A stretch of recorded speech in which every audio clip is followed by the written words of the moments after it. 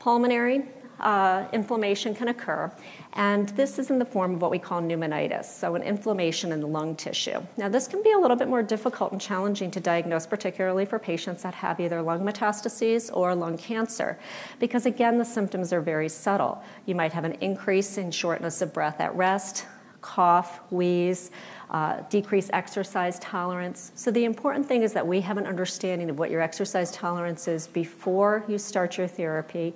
We understand what your oxygen saturation is when you come in to start treatment, and that we also understand what your oxygen saturation is after you've been active and even walking around, even taking a walk down the hall during clinic, so that we understand what the variation is in your pulmonary status. I've had several patients that have been on therapy that, of course, get very worried that if they've got a subtle change on their pulmonary status, that, oh my goodness, this must mean that I've got progression of disease. The first thing I think about with anybody on immunotherapy is, oh, they've got an inflammatory response from the therapy.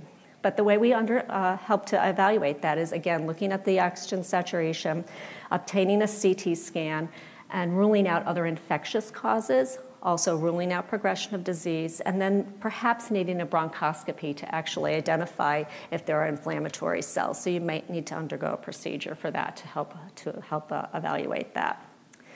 Management, very similar to the others. Supportive care, perhaps hydration if you need it, oxygen supplementation, or maybe an increase in oxygen supplementation if you had required it beforehand. IV steroids, perhaps even an inhaled steroid, antibiotic prophylaxis. And again, evaluating to make sure that there's not progression. Liver inflammation, hepatitis. Again, these organs can all have inflammation from the therapy. Often this is asymptomatic. It's a little different than the infectious hepatitis that you might see in the cases of hepatitis C, hepatitis B, where patients tend to be much more symptomatic.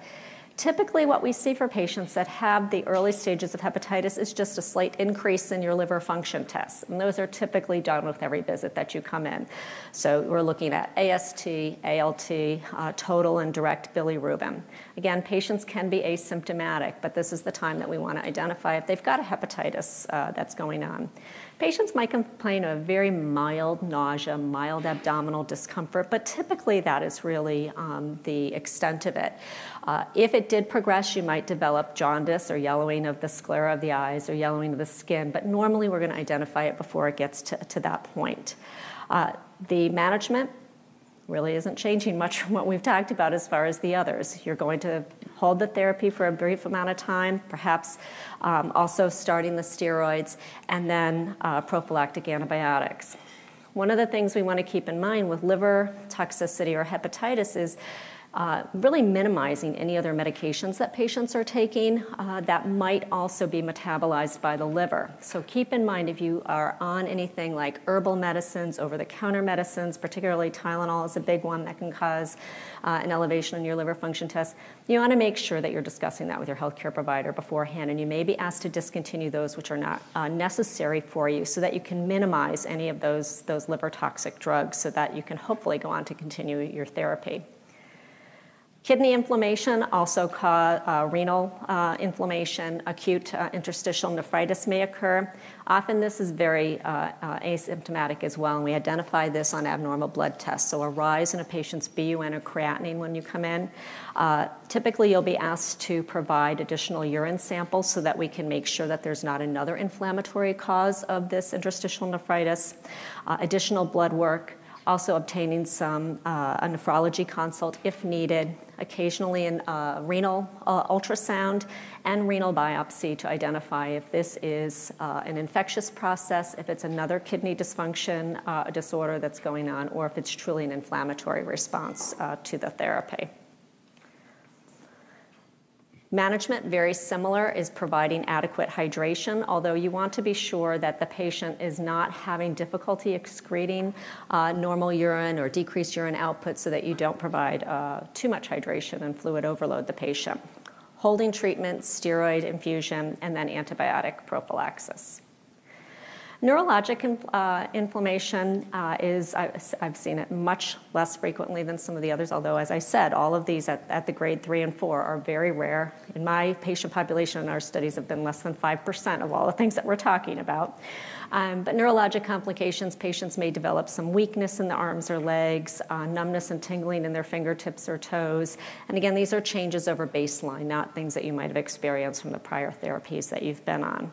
You want to rule out any systemic central nervous system infectious process, rule out a stroke, rule out progression of disease. Again, the treatment is going to be steroids, which you start intravenously and then taper to an oral dosing. Dermatologic inflammation we are noticing more frequently, and typically these are grade 1 and 2, very small changes in the skin. You may see small patches, small discolorations of the skin. Occasionally patients are developing rashes. They may start out on the trunk. They may become a little bit more diffuse. They may be pruritic, meaning that they're itchy. Again, you may also have some blistering. Very, very, very rare to have a more toxic dermatologic side effect such as that. Patients may also develop, in terms of derm toxicity, even some small oral lesions or oral tenderness, which are usually just treated symptomatically. If there is a diffuse rash that develops or patchy, scaly rashes that are really pruritic and bothersome to your daily living, then you'd be referred for a dermatology consult. You want to rule out any allergic complications, not inflammatory complications, but just contact dermatitis such as that. And a skin biopsy can be helpful in helping to identify the cause of that. Typically, it's topical therapy, really just supportive. Topical corticosteroids, emollient lotions, hypoallergenic soaps and bathing lotions that you're going to be using.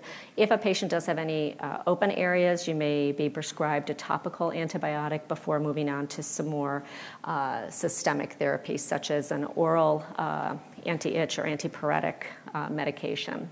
Okay, and steroids, obviously, if you've got a significant inflammatory response.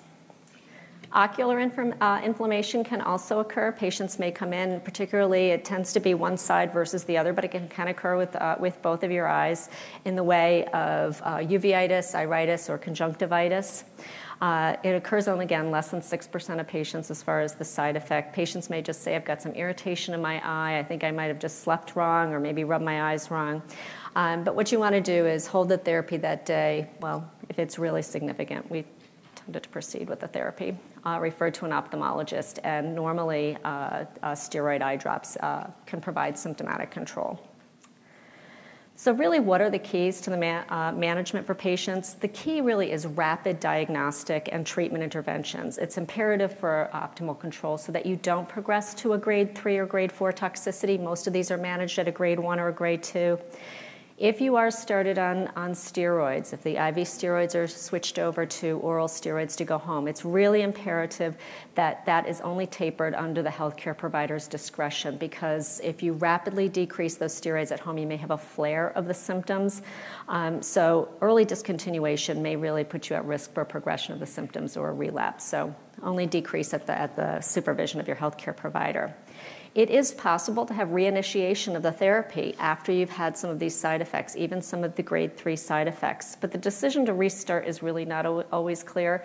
You've heard earlier that we're not sure exactly how many cycles that we need to do to mount that immune response for you. It may be that 4 cycles is enough, and if you have a side effect or toxicity beyond that, that perhaps you don't need to go on to get any more therapy. So that decision is really going to be between you and your healthcare provider in terms of what is in your best interest safely. And it may not mean that you're going to have decreased effect from your immunotherapy. So patient education, one of the other things that we've heard a little bit about earlier is the potential for tumor flare.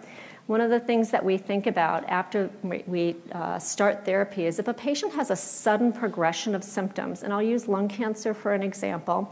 I had a patient recently after 1 cycle, 2 weeks after their first cycle of anti-PD-1 therapy that came in with a significant increase in chest pain, shortness of breath, decreased oxygen saturation. And on further evaluation, it looked like their tumor had been progressing. We went on to continue therapy because it wasn't thought to be a pneumonitis effect, but more of a tumor effect.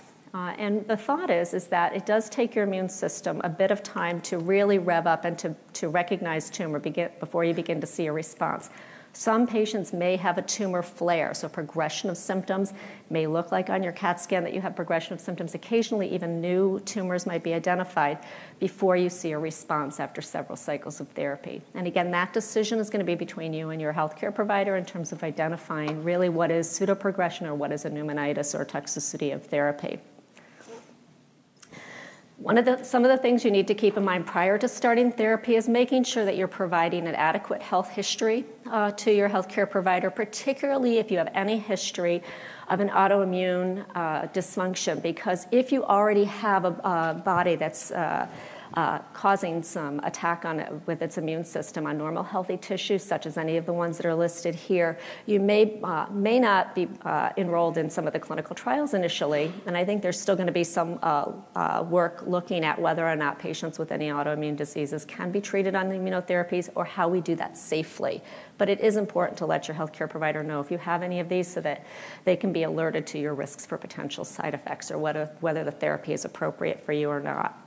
If you're on any immunosuppressant therapy drugs initially, you need to certainly let us know. And any change in any of your symptoms over baseline. Another thing is to let us know. Many people are treated at what we call tertiary hospitals, which is what my center is. So patients are living closer to other hospitals. If you get admitted to another hospital, treated by another physician, please let your healthcare provider know who's treating with your immunotherapy so that they can collaborate and manage your symptoms. And with that, just letting us know what your medications are that you're taking, any change in your medications. Particularly, do not start any over-the-counter medications, even if they're herbal therapies or whatnot, without first getting that cleared. And I think we've gone over those, but just to reinforce that these side effects of grade 3 and 4 really are rare. Again, it's like less than 10%, in most cases less than 5%, but they're well managed if we have early identification and you can safely go on to get treated. So I thank you all for all of the things that you do for helping us move forward.